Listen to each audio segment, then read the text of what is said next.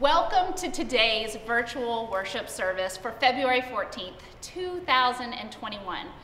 It's Valentine's Day, and it's our annual Mardi Gras Jazz Worship Service here at East Brentwood Presbyterian Church, located in the greater metropolitan area of Nashville, Tennessee. My name is Lindsay Hines-Brown, and I'm the Director of Faith Formation here at EBPC, and on behalf of our pastor, John Hilley, and our music director, Nate Strasser, and everyone at EBPC, I give thanks for your presence with us today. Now, if this was a typical year, our sanctuary would exude revelry and play with sparkling beads and masks of purple and green and gold with feathers and jewels. But it isn't a typical year, is it? Our traditional pancake brunch is now a take-home brunch in a box. And our jazz service is one focused on rest and repair. Yet we give thanks that amidst all the changes and the disruptions that we can join together in worship, lifting our voices in song, and loving and offering praise from wherever we are. So today, we continue our series called Loving What is Broken and the Holy Work of Repair. As we join in worship, we explore what needs to be loved and repaired when it comes to our personhood, our relationships, our faith community, our wider community, and our nation and creation itself. Christ said, "Come to me, all you who are weary and burdened, and I will give you rest." So for the next little bit, I invite you to set aside your distractions and rest in the knowledge that Christ is with us now and always. Let us worship God.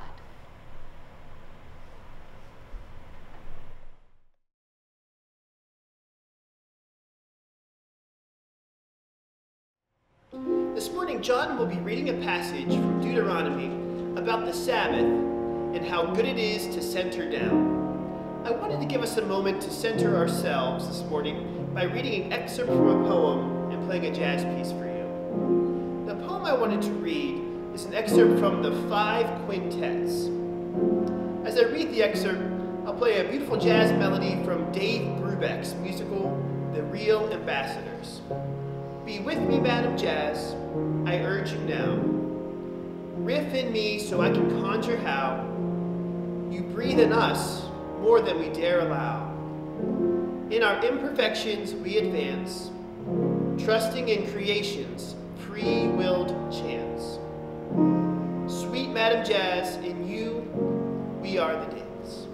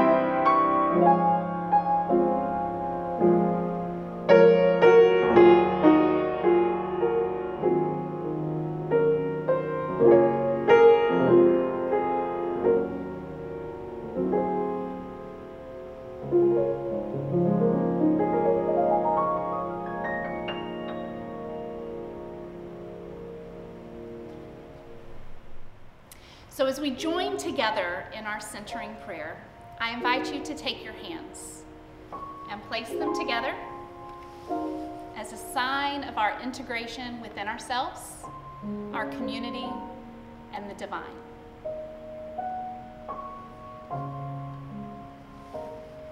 As you inhale, turn your palms upward as if to say, I am. Then as you exhale, turn your palms down to ground yourself as if to say, here. Inhale, I am. Exhale. Here. O healing God of rest and repair, we welcome your presence with us today. On this day in which so many celebrate earthly love, we give thanks for your great love for us. Despite our brokenness, we take comfort in knowing that you will never leave us or forsake us. Your love is the same yesterday, today, and forever. Yet, we acknowledge that on this day, there are so many who are lonely, so many who would like to be with someone but are single, so many who have lost their loved ones to death, mental illness, divorce, estrangement, or division. But we pray this day will be a day to focus on you and your great love, your compassion, and your healing touch. Remind us through word and song that the love we truly can't live without is your agape love. A divine love that is perfect, unconditional, and divine. May your love be a healing balm on hurting hearts today. May we be filled with peace instead of longing, calm instead of chaos, and comfort instead of sorrow. Be with us now and always. Amen.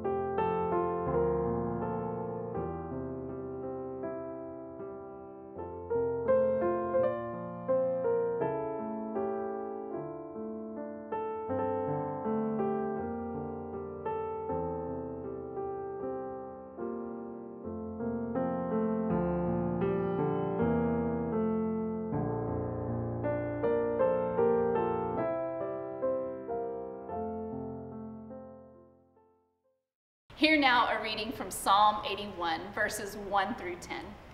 Sing aloud to God our strength. Shout for joy to the God of Jacob. Raise a song, sound the tambourine, the sweet lyre with the harp. Blow the trumpet at the new moon, at the full moon on our festal day. For it is a statute for Israel, an ordinance of the God of Jacob. He made it a decree in Joseph. He went out over the land of Egypt. I hear a voice I had not known. I relieved your shoulder of the burden. Your hands were freed from the basket. In distress you called, and I rescued you. I answered you in the secret place of thunder. I tested you at the waters of Meribah. Hear, O my people, while I admonish you. O Israel, if you would but listen to me, there shall be no strange God among you. You shall not bow down to a foreign god. I am the Lord your God, who brought you up out of the land of Egypt.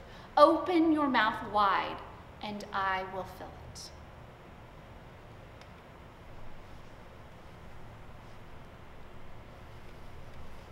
So I brought you out of the land of Egypt. Now picking up again in the Hebrew scriptures, there are two readings that I will read.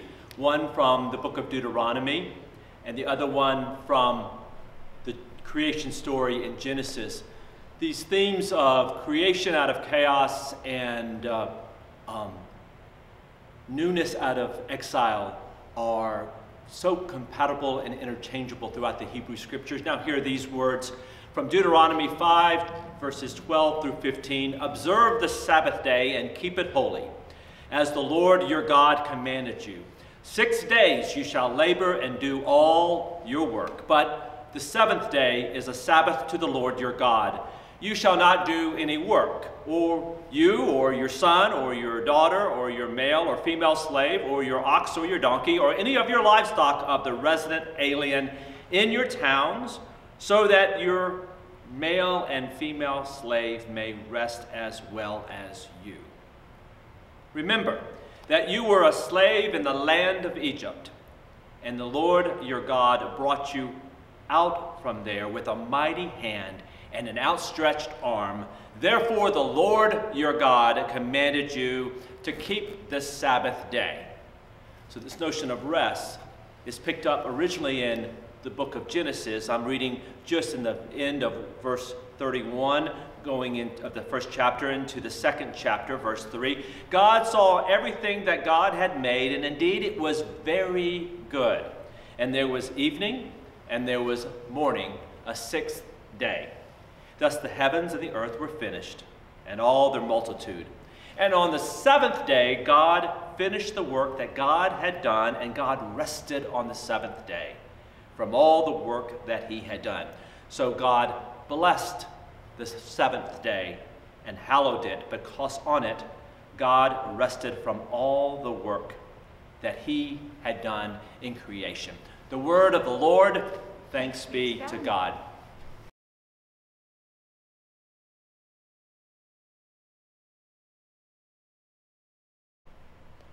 It's February. It's a cold day outside as we record this service.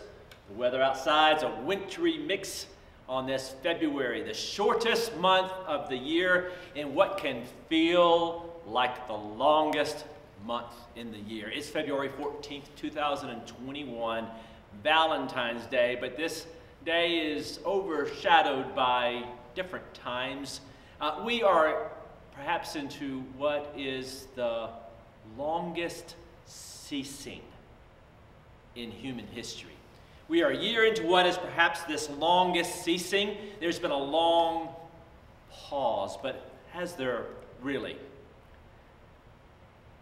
Over this past year, we have understood that life cannot proceed as normal, but I suggest that so much of what we need is to pause from and to face a reset is still operating at a full force with these two things, stress and worry. We are underway with a series we're calling Loving What is Broken and the Holy Work of Repair. Today I invite you to consider how we must rest. Sabbath rest kind. It's important when it comes to loving what is broken and to make possible the healing work of repair. I've titled this reflection today, When the Chaos Gets to Be Too Much. The Lord said, rest, and gave us jazz. I'm looking forward to this, working with Nate here. We're freelancing here as he participates in this reflection because we're in need of rest and we're in need of music. And I find that when life gets out of sort and we need to center down, jazz can be a turn to. Let me say to set the stage for what I'm seeing, what I'm hearing, what I'm feeling, and it is this, that in this year of ceasing and in this long month of February, I believe many of us are worrying about what we need to do and stressing about what we cannot do. And it can be a futile endeavor.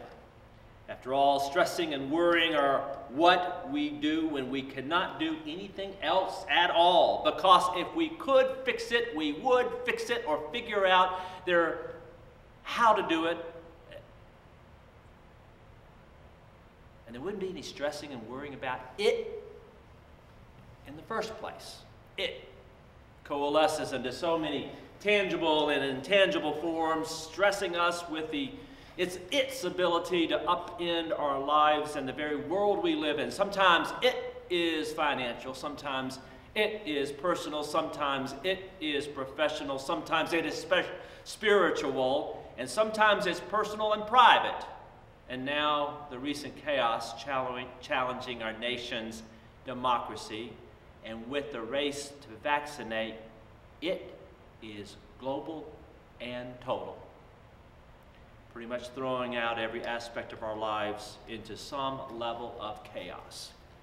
And so these times call to mind the times when the Israelites were in exile. Like the Israelites, we too find ourselves in exile, not necessarily from our country, but from the lives we once knew and perhaps managed, we thought, quite well.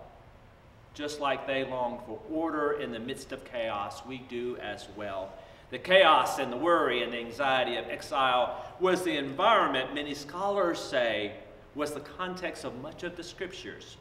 In Genesis and the creation story, thought to have been written in exile, to the book of Deuteronomy, where they're laying down the importance of Sabbath rest, to the prophets like Jeremiah. I want to say something that I want you to think about. This line is sort of like a line that sort of forms the foundation of what would be the melody in a jazz song. And the line is this: God prepares a space before God fills a space. Nate, so this is a jazz service, so tell me what comes to mind when you hear this line, God prepares a space before God fills the space. When it comes to jazz, we're thinking about a number of different things to make jazz happen. We're thinking about modes and scales and melody and harmony. And for those things, all sort of need to come together for jazz to happen. So you have a melody.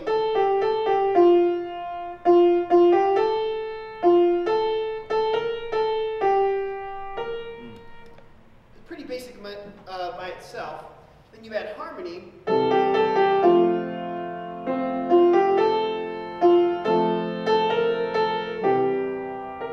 And that's where the jazz theory comes in, when you're adding what's called ninths and 11ths and 13ths. And you learn the theory, and you add the theory in with the melody and the harmony, and you get this.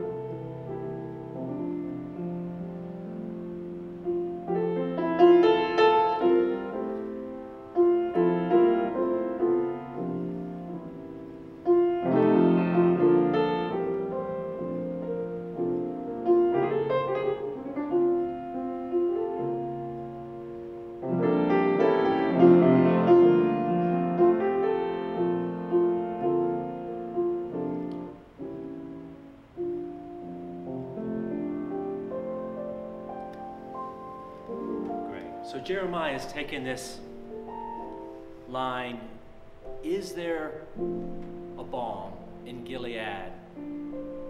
Is there rest in Gilead? Then the African-American spiritual picks it up and says, it's not is there, but there is a balm in Gilead. And then to that chaos of weeping and desperation comes the creativity that happens. Lovely. Thank you, Nate. I think this idea that God creates a space before God fills a space is there in the creation story as well. It is thought to have been written in exile, just as Jeremiah was written in exile. Each day, space is created to be filled by light, water, and land. Then by fish and by birds, by animals, by humans. Each day, there is a pronouncement, it was good. And at the end of the sixth day, it was very good. And then in Genesis 1:29 comes the proclamation. God saw everything that God had made, and indeed it was very good. And there was evening and there was morning this sixth day. God rested, and we are to rest as well. Now I could go off and talk for quite a while about how, did you notice that evening happens before morning instead of morning and then evening? And so God's creative work, I could go in another sermon to talk and say how God's creative work happens at nighttime. And that is a time when stress and anxiety can overtake us and we have sleepless nights. And so we must say, if we believe that there is a balm in Gilead to make the wounded whole, that we can sleep in peace then and turn it over to God's creative and restorative work. God rested and we are too as well. So rest, what am I talking about here? Is that which nurtures an attitude while working or when we are sleeping, when otherwise we are tempted to just stress out and worry. A rest that we desperately need during this time, a rest that is grounded in God's faithful track record. You've experienced it before, of something good in the midst of chaos. And I love what Raquel Letsam says about that creation story that I had read before getting into the sermon. There's always a separation before a habitation, preparation before manifestation. It's no accident that human beings are created last because God had to get the space ready, because God will clear out a space before, again, God fills a space. God does these things so that the new thing God is creating is not crowded out or gets confused or commingled with the old stuff that God is presently trying to get rid of in our lives. That means the nothing we are looking at of what could be is the precursor of the new something that God is about to do. So the next time that we find that we cannot sleep, the next time we find that we cannot buy it or build it or bring it, believe in the one who can make all things new. And when you can't find it or figure it out, believe in the one who can form and fashion it from the fragments of your faith. Just like in the beginning, the world began in chaos. And by day 6, God had created something good. And indeed, there is also the testimony of our faith as Christians that God took the one who was called the Good Shepherd, who did good works, and allowed him to be hung high on the cross for our salvation on a Good Friday. God added good and good until chaos happened on that Good Friday, and out of chaos and cruelty and confusion on the crucifixion, early Sunday morning, it was all good, and out of chaos became a new creation. So in light of this affirmation, God is able to handle your home, your heart, your health, your relationships, and marriages. God is able to handle your body and your babies and your money and your opportunities. God can handle your life, whether it be in this world or in the world to come, because God is not only the master of fixing broken pieces, but when life breaks stuff into smithereens until there's nothing left at all, when life doesn't give us anything except broken pieces to work with, be sure and certain that God can create something new out of nothing at all. Even when life doesn't give us anything except broken pieces to work with, trust this. So I invite you to rest in this affirmation. Again, God prepares a space before God fills a space. So a rhythm of rest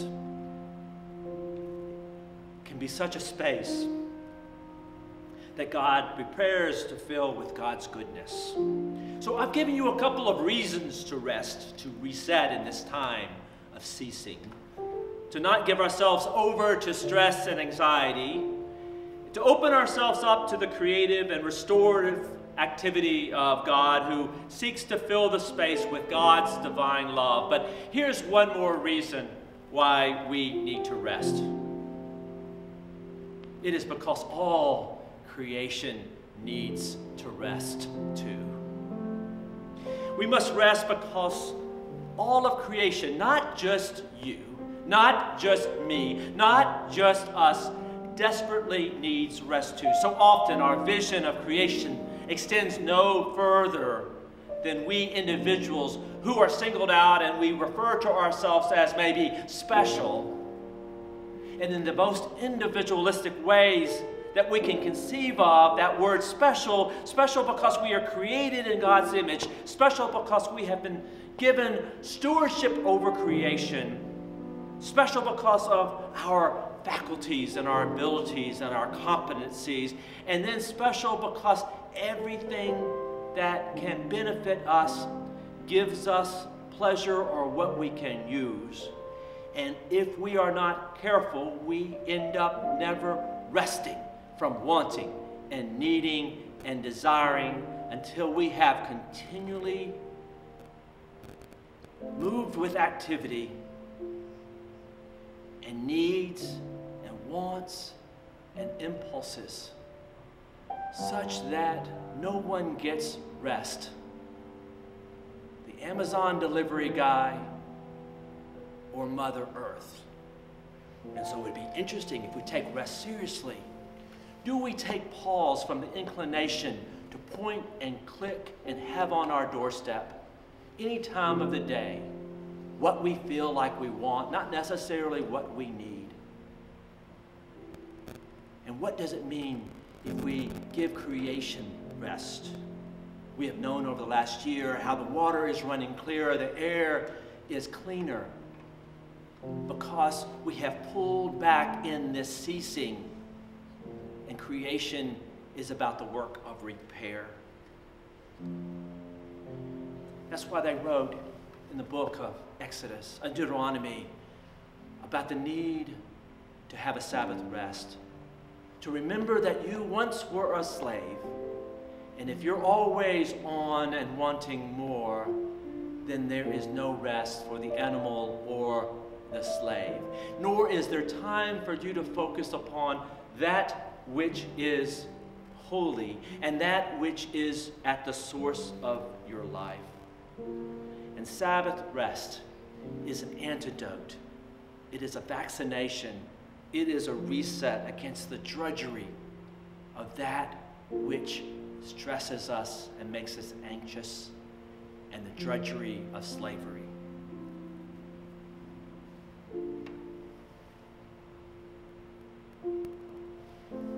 And in this time, with Easter on its way, and the Lent to get to of the 40 days before we get to Easter, that maybe is a rhythm that you can discover, to where we learn how to be human beings and not just human doings. Because I think it's time for us to rest from the fretting and the worrying and the stressing about all that we feel we cannot do and all that we feel that we need to do, and survey what we have done and examine how we have done it, and honestly assess if we need to keep doing it the way we have always been doing it. So rest. Because rest follows creating, but rest is also needed in the holy work of repair. We can rest knowing that God is working in the midst of all of this chaos. So let us rest our minds and our spirits, and let us reevaluate this Lent what is essential. So remember that line, God prepares a space before God fills a space. And remember, there is a balm in Gilead, and there's a complexity to that, and a simplicity, and there's an order to that. And so I invite you to rest and to center down. I want to leave you with the words of Howard Thurman, a pastor to Martin Luther King Jr. and to the civil rights movement, a great spiritual guide, teacher, poet, mystic, who calls us to center down. Thurman proclaims how good it is to center down, to see one's self pass by. The streets of our minds seethe with endless traffic. Our spirits resound with clashing, with noisy silences, while something deep within hungers and thirsts for the still moment and the resting lull. With full intensity, we seek ere thicket passes, a fresh sense of order in our living, a direction, a strong, sure purpose that will structure our confusion and bring meaning to our chaos.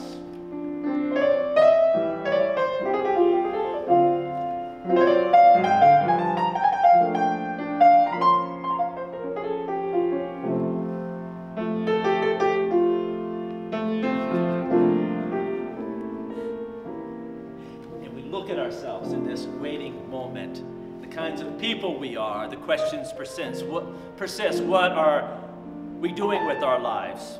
What are the motives that are our days? What is the end of our doings? Where are we trying to go? Where do we put the emphasis? And where are our values focused? For what end do we make sacrifices?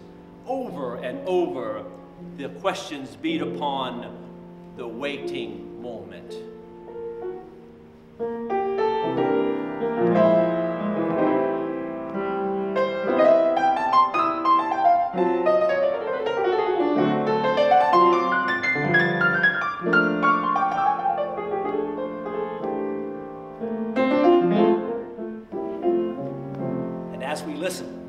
Floating up through all of the jangling echoes of our turbulence, there is a sound of another kind, a deeper note, which only the stillness of the heart makes clear.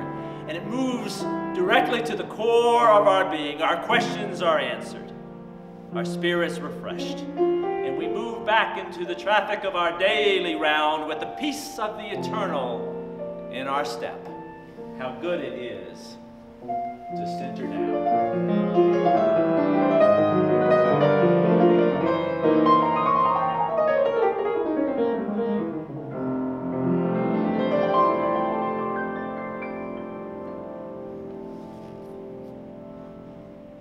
Amen. Amen.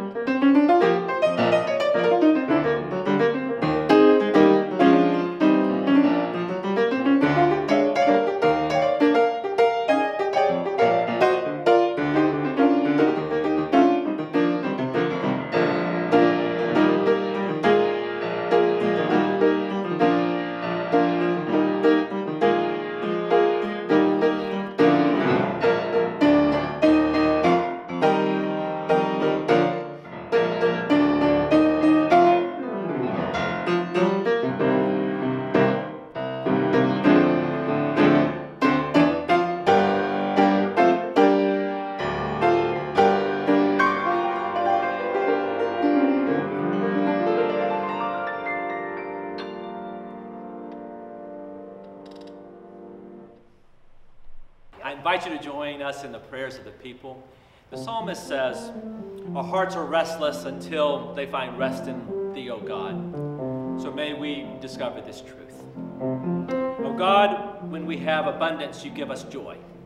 In deficiency, you give us hope. In life, you give us purpose. When death visits our household, you give us comfort. Your gifts are never ending. Your peace has protected us through every storm. your joy has overwhelmed every disappointment. So may we in this prayer, in this time and in this space, open ourselves up to you, embolden us to expand our comfort zones and embrace life in new ways. Thank you, O God. We say thank you for all that you have given us. Our purpose and our praise is to demonstrate our gratitude and appreciation.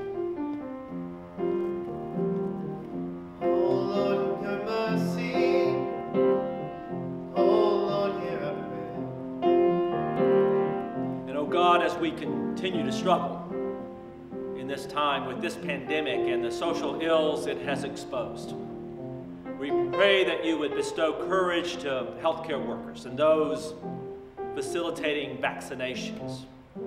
We ask a special measure of wisdom for the leadership of our country at this time and for the world, that collectively we may discern the path to bring aid to the afflicted.